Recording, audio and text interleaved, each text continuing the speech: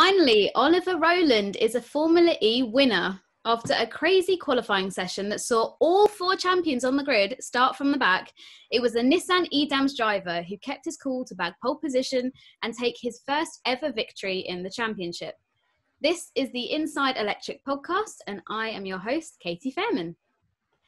With me to chat through all of the day's action and the reaction to Oliver Rowland's win are Inside Electric co-founders Hazel Southwell and Rob Watts, and we're also very pleased to be joined by a very special guest, Marc Priestley. Marc, how are you doing? Very well, thanks. Yeah, thanks for having me. Not a problem. Marc is a former McLaren F1 mechanic who's now a successful YouTuber, author and TV broadcaster. If you are a first-time listener, we are an independent podcast covering Formula E and electric motorsport. You can find us on the socials at Inside Electric or online at inside-electric.com.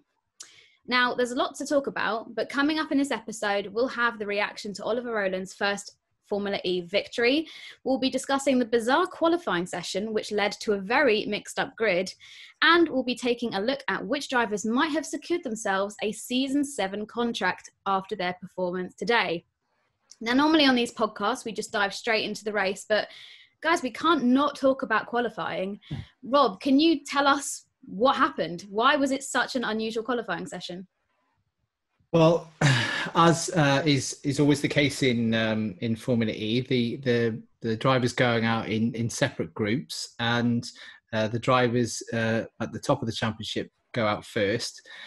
So we had Lucas Di Grassi, the recently crowned champion Antonio Felix da Costa, his teammate Jean-Eric Vergne, and we had Sebastian Buemi in that group. So pretty big names. There was a little bit of confusion around the timing that they needed to leave to get out onto the track and set a fast time for qualifying, and it looks as though they left it too late, basically, which led to a little bit of a mad scramble. There was contact between Di Grassi and Da Costa, and it was just a mess, really, and it ended up with all 4 of the champions failing to set a time, and they all had to start at the back of the grid, which was good for the show, but a bit of a farce, really, overall for the championship. But and it was a really bizarre session after that, and we saw massive track evolution today, and we ended up with some really surprising names in Superpole. It was a best ever qualifying for Robin Freins, who started P2. Neil Jarney, who's had a terrible season, was P3, which was astonishing. Rene Rast, P4 for Audi, his best ever. I mean, he's only been 5 races, but fantastic for him. Tom Blomqvist, first race back after 2 years, was P6. It was just a very, very strange grid, really. And but it set us up really nicely for an exciting race. Yeah. Well, I mean, Marc, maybe you can shed some light on how does that even happen? How do teams like DS Techeetah won the Constructors' Championship, literally the last race, and then they send both their cars out and both their cars miss the chance to qualify? How does that even happen? Yeah, it's a horrendous cock-up is what it is, isn't it? It's I'm really surprised, actually. I'm surprised that it happened, first of all, but I'm surprised with the teams that it happened with, because you're right, these are all, they're works teams, they are the leading teams, they're the teams that you would imagine are not going to make mistakes. And ultimately, it comes down to human error. And that's a sort of stark reminder, isn't it, that this is a championship that's all about technology, and we're all looking for the best car and the best kind of, energy recovery, energy usage. We're looking to engineer the very best situation. But ultimately, it always comes down to, a guy on a stopwatch or a guy inputting the right numbers into a system. And I'm really shocked and surprised how they managed to mess that up, and particularly on a weekend. It's not a weekend, on an event. I keep doing that. We keep doing that as well. Yeah, but on an event that's so crucial. These guys are all fighting for. All right, the championship might be done at the front, but there's a lot still to play for. The second place and further back, there's a lot still to fight for. So this was crucially important. I mean, they all are, but when it gets down to the sort of the sharp end of the season, you don't want to be making stupid mistakes like that. So really surprised. We've seen, in fact, we've all seen this kind of thing before, but you'd think that would be, one more reason that it shouldn't happen again. Definitely. And to add to the drama, Hazel, Lucas Di Grassi, he was throwing a bit of shade, wasn't he? At especially the Techeetah team, he said that he thought Techeetah might have even done it on purpose to hold him up so he wouldn't set a qualifying time.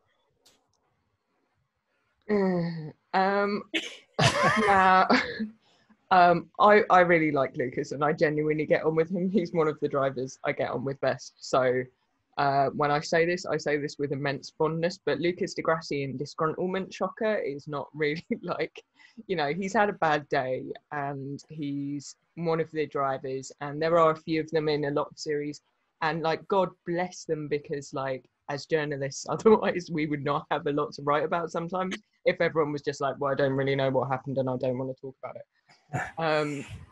But he has a tendency to go off, as you refer to it on the internet. And he did.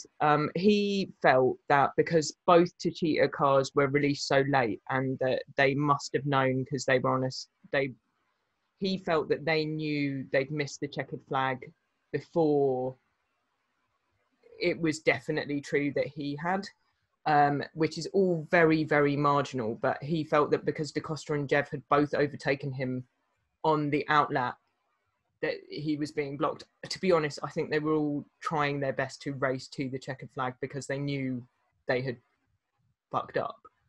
The team would have been telling them on the radio. It wasn't the kind of marginal case like Evans in, where was it? Evans missed the checkered flag this season. Oh, I can't remember, Marrakesh? but I do remember. Yeah. But it's hot.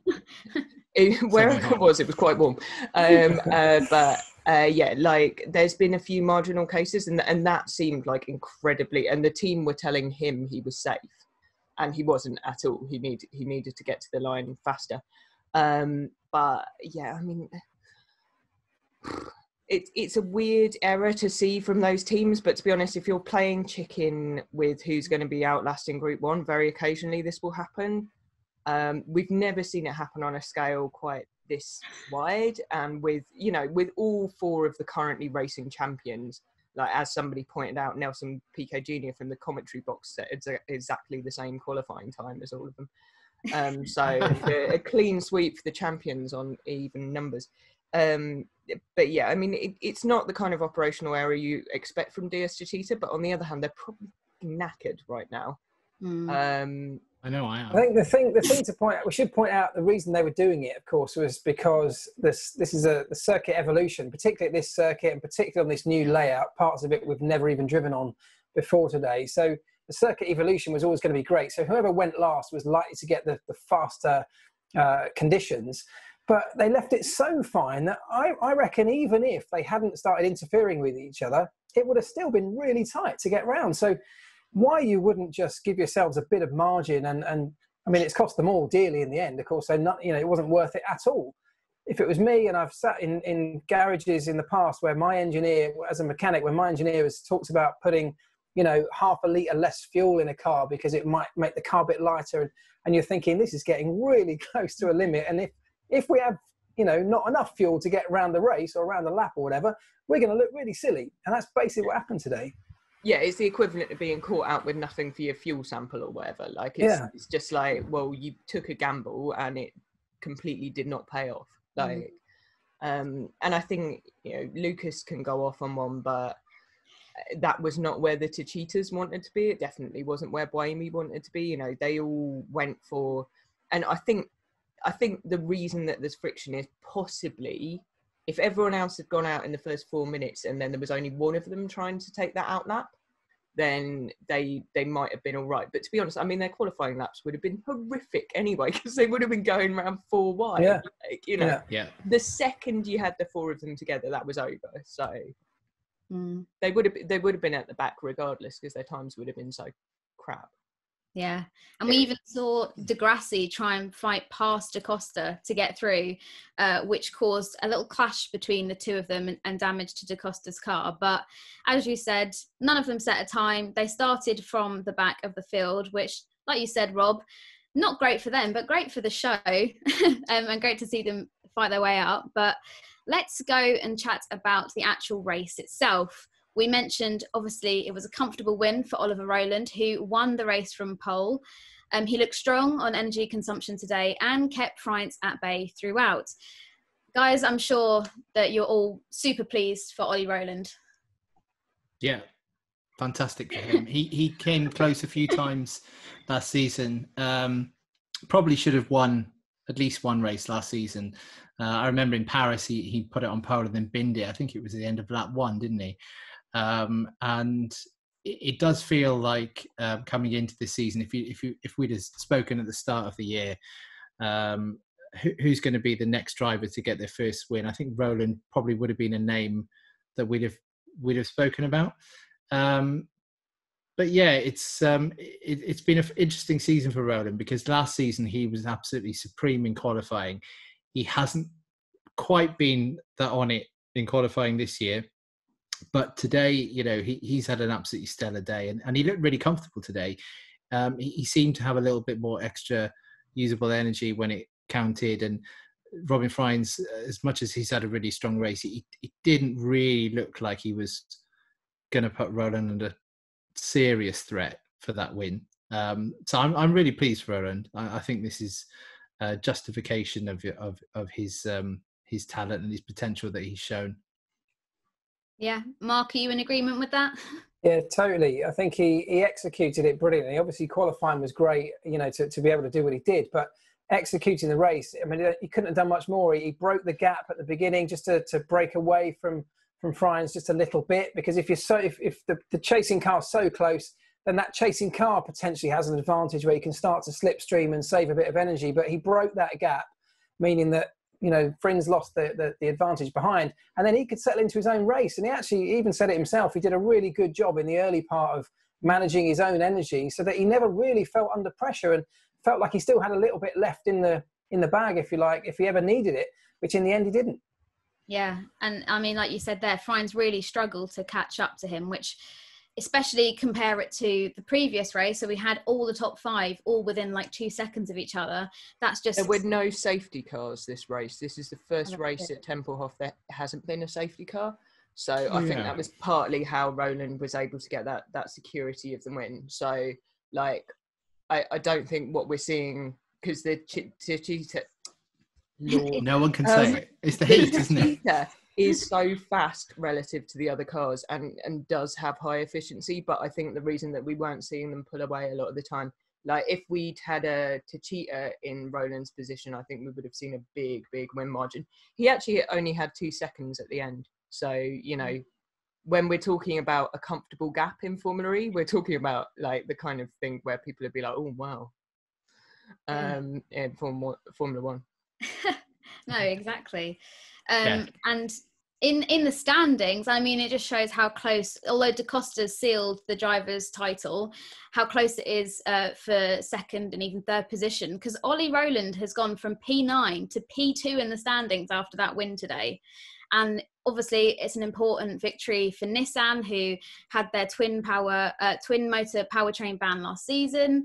And especially, although Buemi was able to fight up positions in today's race, with Buemi, they had one guy starting at the back who didn't even set a qualifying time, another guy who started on pole and then won the race. So a bit of a mixed day for Nissan. But Rob, do you want to talk a little bit more about why that was such an important move up from P9 to P2 for Ollie Rowland, especially with his competition stuck at the back of the grid? Well, yeah, it's been the last sort of 5 races. Obviously, have been the main talking point has been the championship and Da Costa, but behind that, it's a really fascinating battle for P2 in the championship, and it seems to be changing every single race. I think.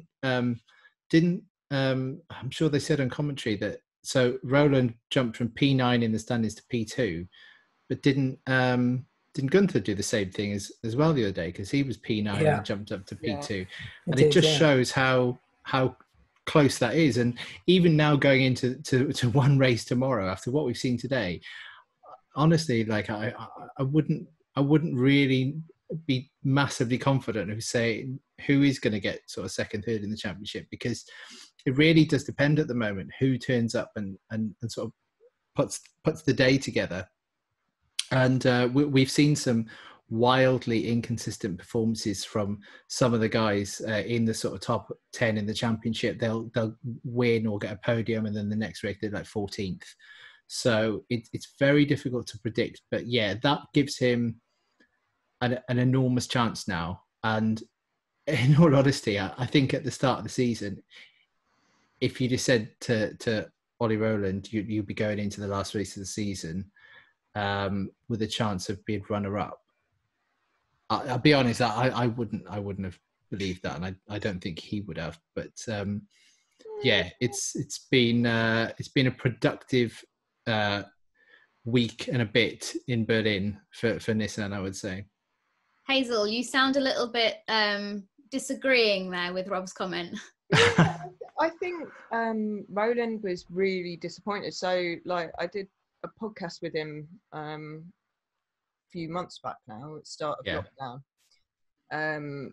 And he was really frustrated and disappointed with his results at the start of this year. He felt like Nissan, although they had this sort of the setback with the dual MGU being prohibited, they had always kind of had a plan B, because they sort of thought it might happen mid-season last year, actually, or last season.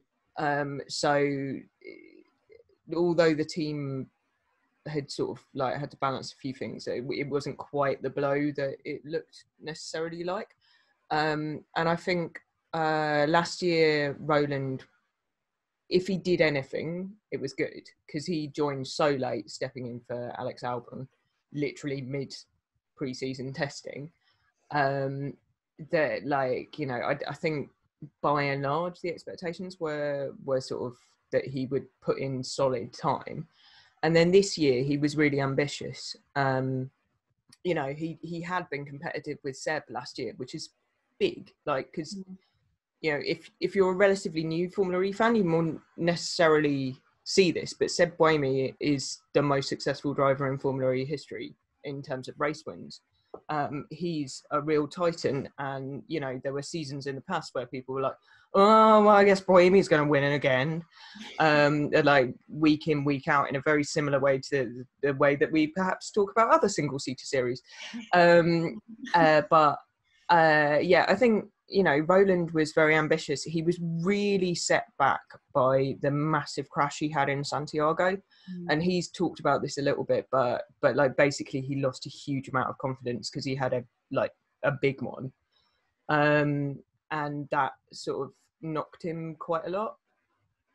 And then he said, you know, he was just getting it back in terms of momentum when the season stopped, which is a very difficult thing to then come back from. But like, maybe these rapid fire races, what you're seeing is him having the ability to have enough track time to kind of put that to bed. And now you're seeing sort of like a more representative Rowland emerge.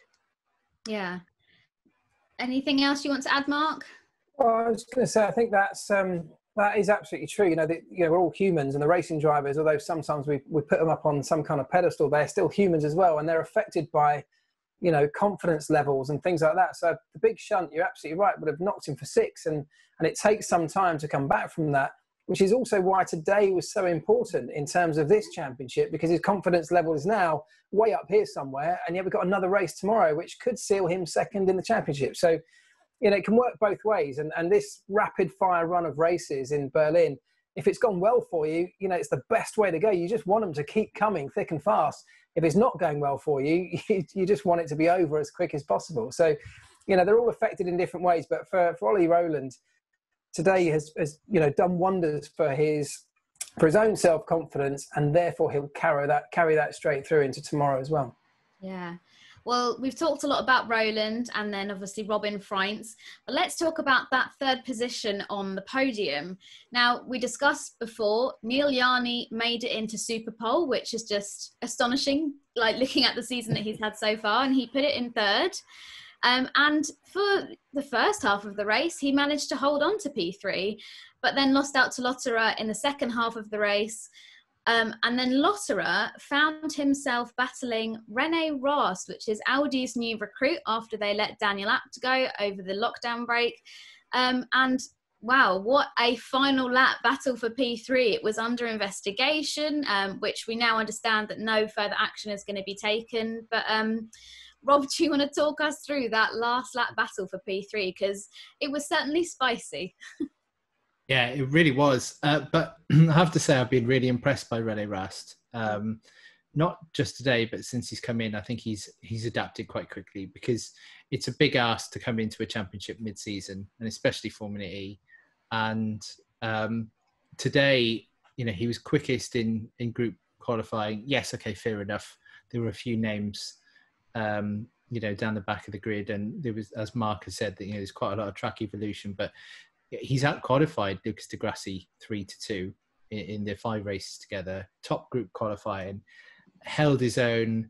He was running comfortably sort of in the top 5 for the majority of the race. And then he saw his opportunity later on, got past Gianni, and then it was a sort of a battle then between him and Lotterer for that last position. But Lotterer admitted afterwards that maybe he'd left himself a little bit to do, because he was a little bit shorter than Rast on usable energy in those last couple of laps. But that move, I mean, that was robust. that was punchy, and he almost saw that podium, was like, I'm having it. I'm absolutely having it. I don't care whatever happens. I'm going for this, and that is the sort of thing that gets you a contract. And but I just want to add on Rast as well, because I spoke to him before Berlin, and I said to him, like, what are your expectations? Because it is very difficult to come in. And he said, look, I'm realistic about this. I don't expect to be on Lucas's pace to begin with. But all I want to see from myself is progress. And, if I can score some points and by the last race I'm in a position to contribute, then I'll be happy. And I think that's exactly what he's done. I think each race he's gradually looked more comfortable, and today it's all come together for him. So I think he's really given himself a fantastic chance now of staying in that car for next season. Yeah, I think for a rookie as well, this run of races is the best way to come into the sport, isn't it? Because you do get them, keep coming. So the rate of learning is probably far more rapid than it would be over a much more normal season. So I agree with you. He's built every time on every event and every outing in the car. He's built on that, and yeah, he's done a really good, solid job. I thought that today the last lap pass, that, as you said, it was under investigation. In any other championship, that's a slam dunk penalty, isn't it? But in Formula E, that's exactly what these cars are built for, and it's what the championship kind of thrives on. So you do have to drive a little bit differently in this championship to many other single seaters. That's something else that drivers have to adapt to and get used to. But I'm really pleased the stewards let that one go, because whilst the pure racing fans, if you like, Formula One fans would think that's not racing, you're not allowed to do that. That is Formula E racing. It's one of the things that makes it so entertaining. Yeah, I think also, like, Formula One fans, if Formula One cars were allowed to race like that, people would be well into it. People are always like, oh my God, let them race like that. But they can't, because the front wing and like whatever. And the tyres pop and, but I mean, I would say, I personally think that the clemency for Rast on that was purely on the fact that Lotterer had less energy and maybe should have conceded. Because the decision was that it was robust race or hard racing between the two, and neither was predominantly at fault, but not that there was nothing wrong with it. Yeah, I mean, if you're being harsh on Rast, you can say he was quite punchy, maybe on the line, but also you could easily say, if you're critical of Lotterer, I don't know how you feel about doing that, Hazel, but if you are going to be critical, I've actually got some notes to talk about this later. Okay. You could say that maybe Lotterer would have been wiser to just not take the risk and just maybe concede. I don't know how much he felt he could have hung on with his energy, but he could have quite easily ended up losing more than just podium. But I mean, who cares? It was great to watch. I enjoyed it. Who cares? Right. I mean, it doesn't matter to me. I've got no stake in it, so I just You're just there with your popcorn enjoying it. yeah, loved it. So before we move on to other drivers that have had good days and bad days, what do you think? Do you think the move was fair? Are you in agreement that no driver should be penalised? Rast shouldn't lose his, debut FE podium? I'd be disappointed if he did.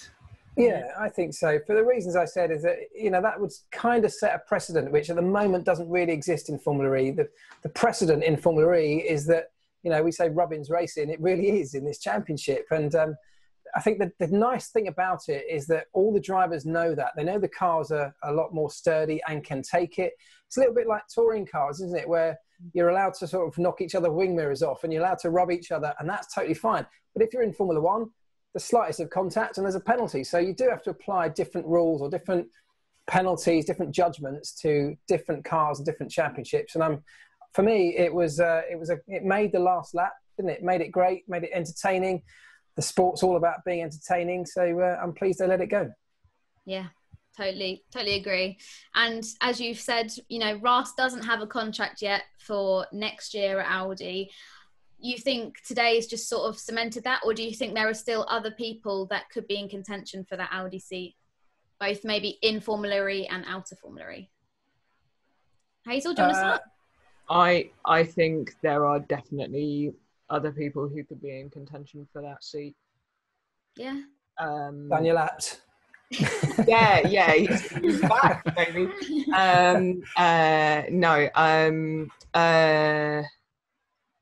Yeah, Tom Christensen is no. I think that seat will be something that really isn't decided until quite late.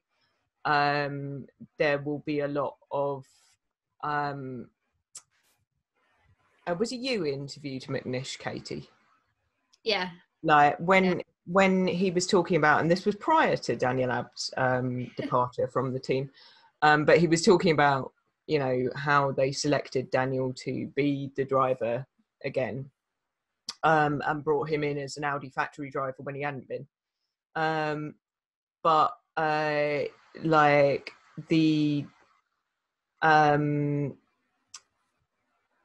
one of the things he said was that it was about how the way the driver worked in the team, and there's a tacit kind of how they work with Lucas. Because although Rast has obviously shown that he can do stuff, that was a very unusual Formula E race. Like, we have to regard this as like the equivalent of sort of a wet F1 race or something where something weird happens, because so many of the fastest cars were taken out of contention, and completely out of contention, because not only did they all not set qualifying laps, but they mostly got entangled with each other and ended up in incidents, and Da Costa didn't even finish, and so yeah, I think Rast has made a very good case for himself, but it will come down to all kinds of factors, and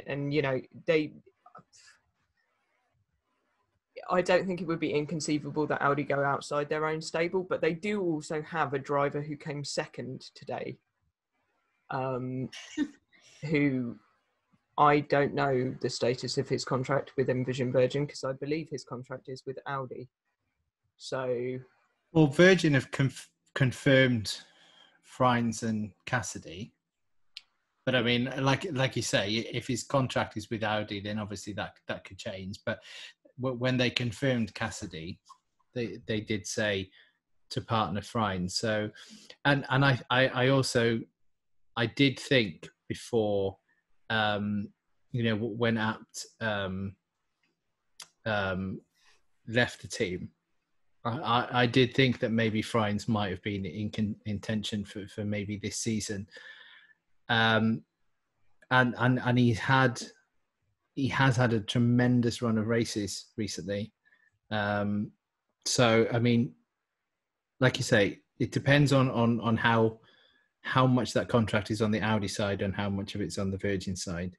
I think Rast has done himself no harm. Yeah, I think you also have to consider Rast at this moment has no prior beef with Lucas, whereas Frines and Degrassi have had a couple of disagreements. So Frines is younger. That's only the case for Rene because he's been there 2 minutes. I was going to say, yeah, 5 races in. It won't take long. I think whilst you have a Degrassi who you know has this incredible record in Formula E, if he can continue to perform at a Degrassi level and especially outperform a car that, you know, because France had 10 points coming into Tempelhof. Yeah. Like, He had a shocker. You know. And that wasn't necessarily his fault, but nevertheless, like, if you want a machine like Lucas to just turn in podium after podium after podium after podium, then whilst you still have Degrassi, you probably do have to make the team about him. Whether he gets another Drivers' Championship, I don't know. You know, he just turned 36. But which I'm not saying is immensely old. I don't want to be. I was going to say that's a spring chicken. Steady on. You know, they. In the meantime, you know, France just turned 27 or whatever, so like they can wait for that to be their main lineup. And I think. Well, I actually remember speaking to Lucas in Valencia in pre-season, and he said that he has no plans to race in any other series, and he will see out his career now in Formula E. And he said, I'm pretty sure he said he thinks he's got another 2 or 3 years left. Yeah. So I mean, obviously now, I mean, we've seen this in Formula One when you've got a top team that's got a driver who you know has got 2 or 3 years left. The team will already be starting to think about a contingency plan for when that driver moves on, and for when Degrassi does leave Audi, you know, it'll be big for them because he's been with them every single race that Formula E has ever had. He's been in that team since day one. So, and he was of course employee number 1 in Formula E. So I'm sure they are looking not just at next season, but they're looking. And then he'll be the head of the FIA. So. Well, yeah. I look forward to that. I look forward to him weighing in on driver penalty decisions. And how much influence, if any, do you think Lucas might have over his teammate at Audi next year? Do you think he's got that much sway within the team that he can steer them in a certain direction? I would imagine he does. Yeah, I would say he'd at least have some reasonably significant influence in that area. I would imagine so. He'll be doing team building exercises with all of the candidates to see which one he gets on with best. Well, let's talk about somebody else who we mentioned briefly before, Neil Yarni. Obviously, he's had a shocker of a year so far, and he's with Porsche, which, you know, Andre Lotterer, Hazel's number 1 fan. He had some good results with Porsche, obviously, like podium on the debut. And unfortunately for Yarni, it's not worked out for him. Yes, he had the P3 in qualifying today, but it really just fell apart his race in the second half. And he lost his positions to Lotterer, then to Rast, and then to Alex Lynn. Can you see Porsche holding him on for next year, or are they going to look for another driver? Obviously, there was the possibility people thought that maybe Evans would make the jump from Jaguar to Porsche. Or Hazel, do we think that Porsche will hold on to Neil Yarni, or is this a case that tomorrow is likely to be his next race and then he's sort of gone? Mark, what do you think? I think he struggled not just, you know, today, but he struggled with Formula E, if we're really honest, hasn't he? He struggled to adapt to Formula E.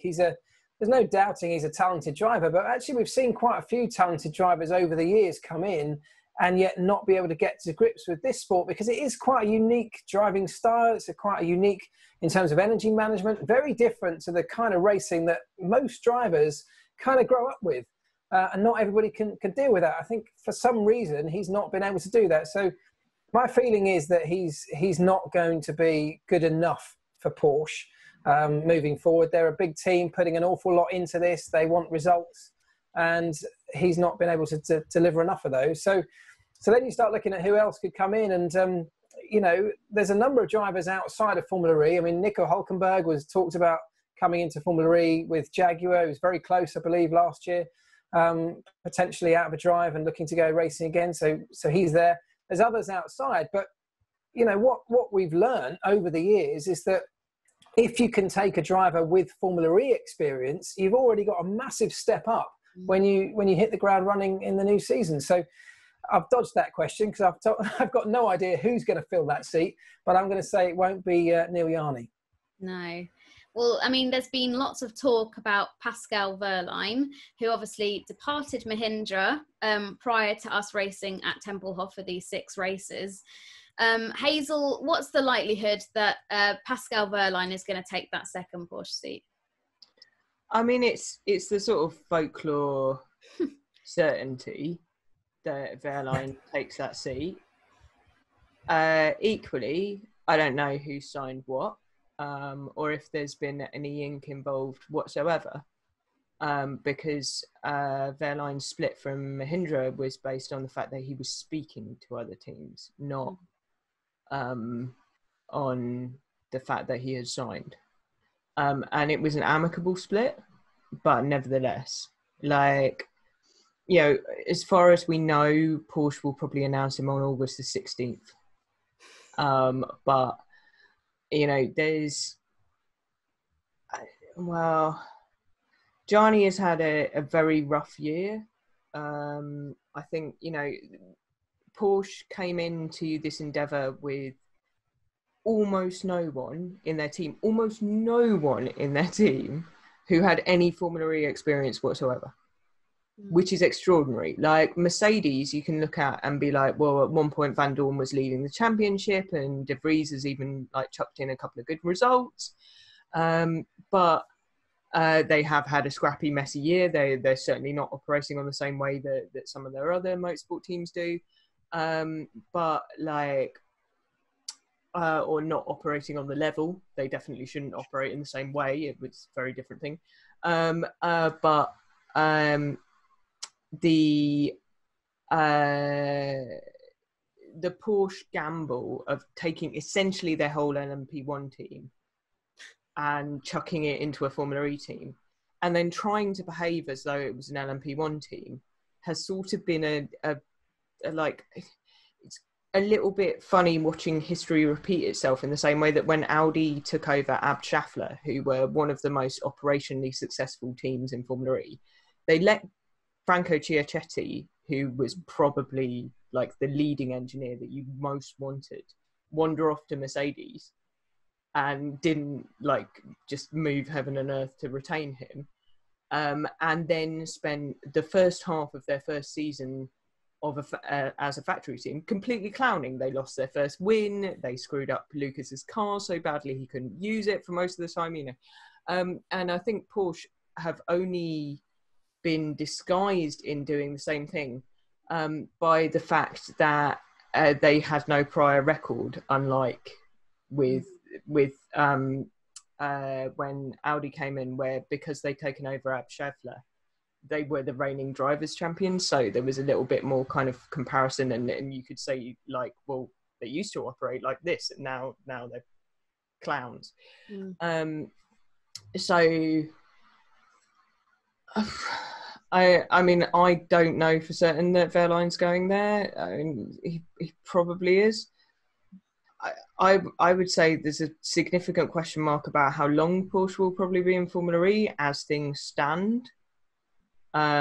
Because right now it's not working out for them as a Porsche endeavour, and I'm not 100% sure that they as a company know how to, similar to some other marques like Ferrari, they don't necessarily know how to adapt themselves to being not the way that they operate. And currently I'm not 100% sure that they're a company that knows how to be a winning Formula E team. And you know, their best driver is 39. Well, that's another point. I mean, they're going to replace Gianni, but you know, in a year, 2 years max. In all honesty, they're probably going to have to be looking for a replacement for Lotterer as well, because they can't see Lotterer racing into his 40s, and whilst Lotterer has been, no, he is no Nick Heidfeld, but as good as Lotterer has been, and as good as Porsche has been in these Berlin races, it does feel like maybe they've kind of, I wouldn't say lucked into these results, but that they've hit the ground running and they've been able to pull something out of the bag. But before this, their season was quite scrappy, and it didn't look like they were going to be anywhere near the sort of top 6 in the championship. But yeah, who knows? Porsche, they're a bit of an interesting one, and that they also, from our experiences this season of working with them and the time we spent with them in pre-season, they're a very different outfit to a lot of the other teams, even the other German teams. Their approach is very, what's the word I'm looking for? It definitely shows that they are not used to operating in Formula E, and that they have not overall spent a massive amount of time in the Formula E paddock. Basically, all of us in Formula E intermingle all the time, and because everyone sits in the same flipping places, and obviously there is a separation of media and drivers when you're having lunch, but pretty much we're all wandering around the same 500 meter square, bar a couple of tents.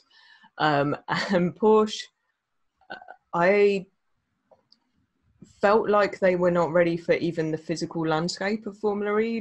They've been very sort of here's our very formal press conference. It operates as though it's either a big automotive thing like the Geneva Motor Show, or a Formula One announcement. So I'm not even sure I can really. It's almost too old school even for F1, which is a weird thing to say. But it feels like they're at the same time as they were we're going to launch our car on Twitch, and I was like, oh, that's actually quite cool. They sort of have been the most conservatively rigid team in terms of the way that they've approached a lot of stuff, and it's quite difficult to get stuff out of them, which obviously as a journalist I'm just but because we only have a limited number of race meets a year, and particularly at the moment it's for God's sake, just give me stuff.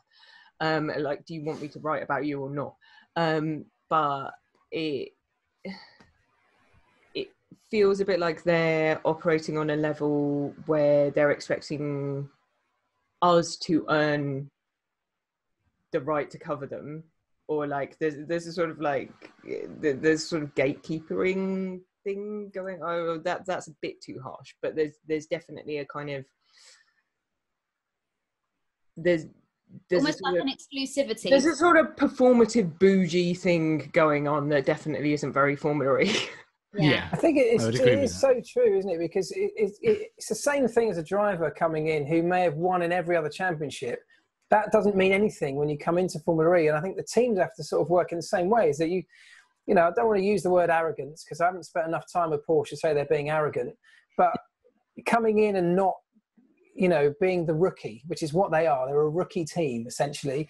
I'm surprised, and I'm also surprised because didn't they have some, I know it wasn't a very harmonious relationship and didn't last very long, but they embedded a few team personnel engineers at the Dragon team, I think, didn't they, a while ago? Did. And that all ended badly. They had some experience, they had the taste of it, but they just haven't adapted. And I do think it's surprising for a team of the stature, or an organisation of the stature of Porsche, to not have looked. They must have looked at Formula E for a couple of years before they actually set foot in the, competitively in the paddock. Surely, doing that due diligence that they must have had to do, those are the things they're the first things you pick up, aren't they? That you have to go back to square one and back to the drawing board and look at what other teams are doing and take on those kind of principles. And it seems like they haven't done that. I totally agree with you, Hazel. I think it feels like they've come in expecting their former success to be enough to come in and work in this championship. I honestly think that when they had their disastrous partnership with Dragon, which was disastrous, and there's lots of things you can look at Dragon and say there are so many things operationally wrong with them as a Formula E team, and you're dead right. But the partnership with Dragon seems to have done almost exactly the same thing that Audi's partnership with Ab Scheffler did, which is bizarre because these are opposite ends of the success spectrum. But they basically seem to go like, well, they're essentially quite unprofessional. So if we bring all of our being a factory professional team rigidity, this will be what works. The problem is that there's a lack of discipline, and it's no, that's absolutely not what the problem is.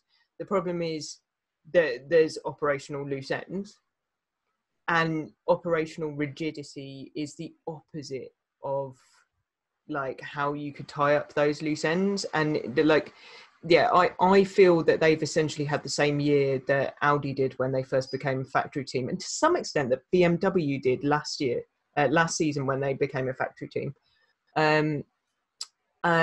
Basically when they were right, let's do this properly now, and everyone was you can't do it properly. This is not like other series. You can't.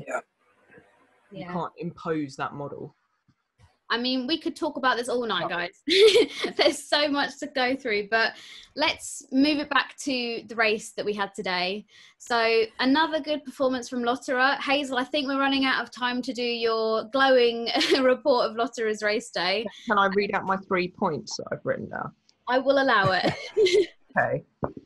So I've got notes. And my nice things to say about Andre Lotterer today are that he was second in Group 2, bar only Rowland, who eventually took pole, so that's very good. He showed mature racecraft in going forwards from his starting position of 7th to then be dueling with the top 4 or 3 drivers eventually, as it was. And he didn't, although he was running out of energy, plough through Rene Rast's car over the line. Wow. And that's Andre Lotterer's report card for today. Right, well, 2 other drivers that had a good race today, both newbies in the grand scheme of things, was Alex Lynn. He's obviously there as Pascal Wehrlein's replacement and Mahindra. He had another very strong quali performance today and managed to get P5, which is great given, Mahindra's energy issues that they've suffered. And Tom Blomqvist, who replaced James Collado. I know on the last podcast we mentioned that could have been Collado's last race. The very next day he confirmed it. He has other racing commitments, so Tom Blomqvist took his place. Great job for him to get into Super Pole. And he was running in the points in the top 10 just about for most of the race, but unfortunately slipped to 12th for the end of the race. So no points for him, but hopefully he can have some more success tomorrow.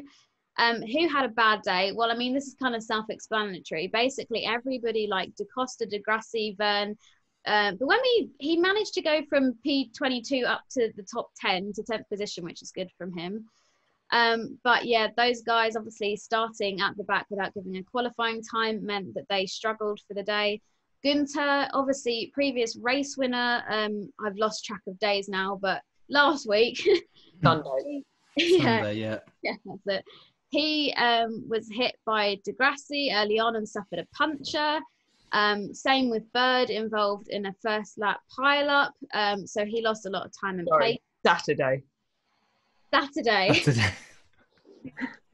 I'm glad somebody sort of got their head screwed on. Yeah, Günther's got a win.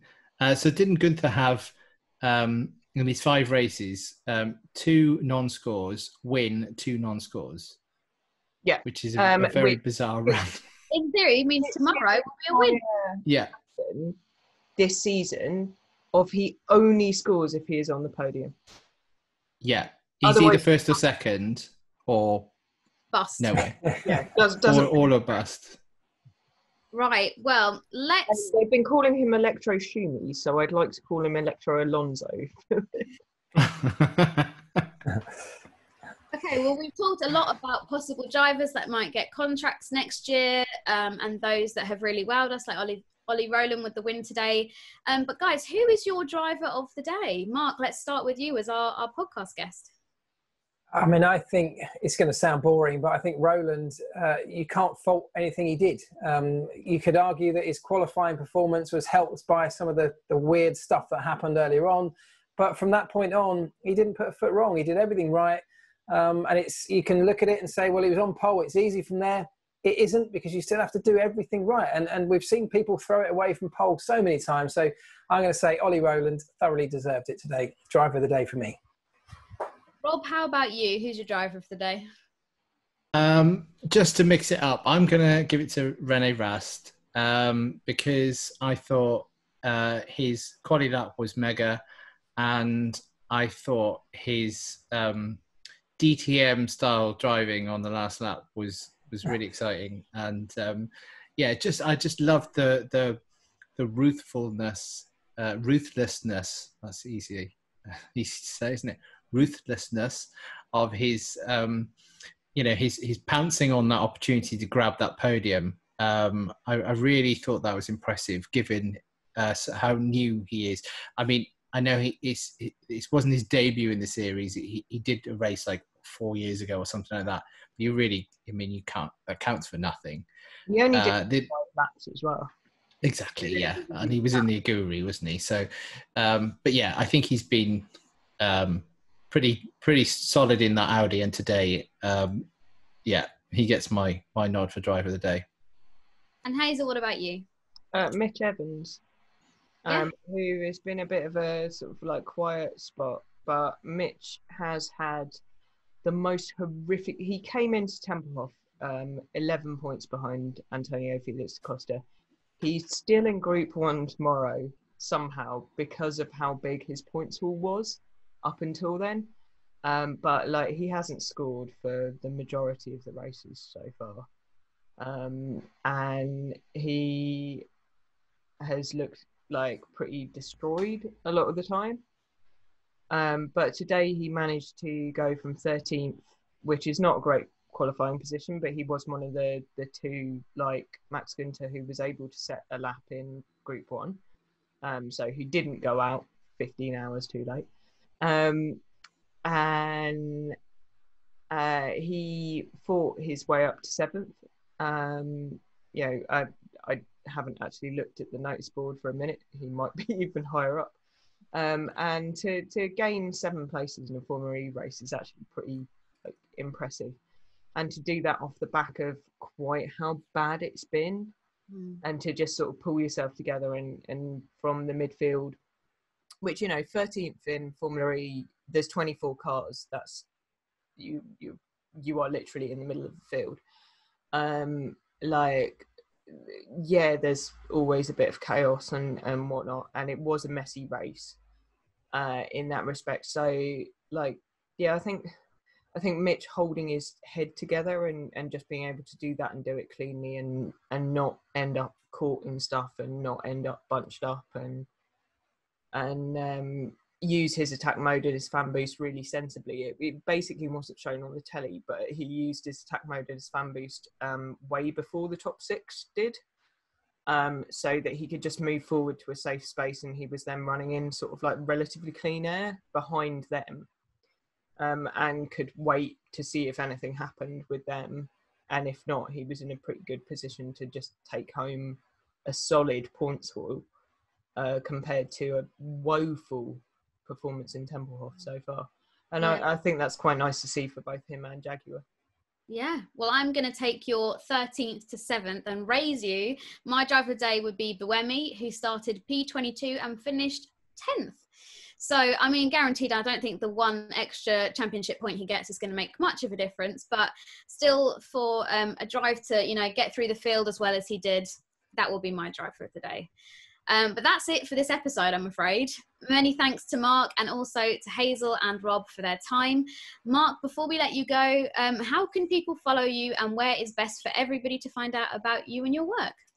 Well, thanks very much. If you search, at F1Elvis is all of my socials, so you can get me on there. And same on YouTube, you'll find me by searching F1Elvis on YouTube, where I do most of my stuff. But that'd be great. Thank you very much for having me today. It's been great.